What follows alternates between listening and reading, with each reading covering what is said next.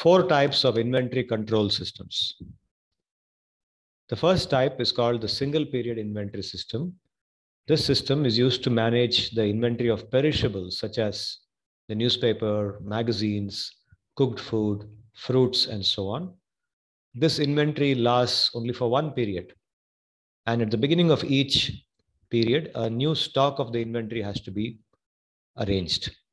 The inventory is consumed through that period. There is no overlap between the periods. And at the end of the period, the leftover inventory has to be either disposed or sold at scrap value. The second type of system is called the periodic review system, or the P system, and also is known as the periodic system. This system is used to manage the inventory of relatively low value, high demand goods such as FMCG, soft drinks, and so on.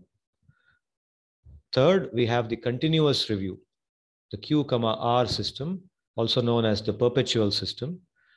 Relatively medium value, medium demand items such as automobile spare parts, intermediate goods, and so on are managed with this system. And finally, we have the base stock system. The base stock system is used for relatively high value, low demand items such as finished goods, durables, power generators, jet engines, and so on. So these are four popular types of inventory control systems. Thank you.